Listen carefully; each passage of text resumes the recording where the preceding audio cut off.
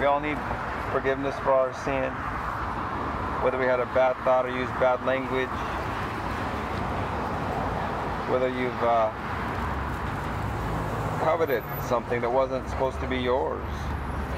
Maybe you've stolen something. Whatever it is, we've all sinned in some way before. We need forgiveness for our sin. The Bible says all have fallen short of the glory of God. All have fallen short of His perfection and His holiness. We all need forgiveness for our sins. From the wrath to come, we need deliverance from the wrath to come. Only Jesus' shed blood can give us that forgiveness and deliverance. Put your faith in Jesus before it's too late.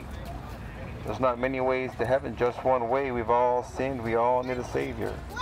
10 seconds! Turn to Jesus before it's too late.